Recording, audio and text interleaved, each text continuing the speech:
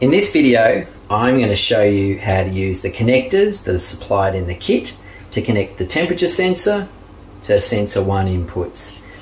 Equally, you can solder and heat shrink, but this is how you use the connectors.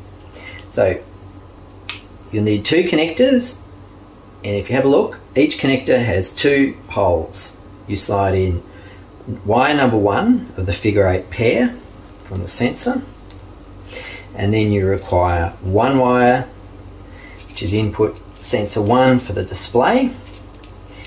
You need a pair of pliers, and you're going to be pushing the blue plunger in, and inside the plunger here you can see there's a little metal guillotine that'll join the 2 wires together.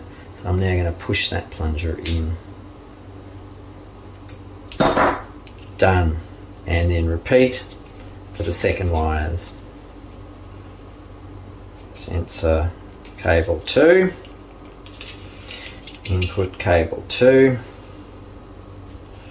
pliers, push in the plunger, and done. And when you do it, you'll probably notice that there's a sealant which is actually moisture resistant.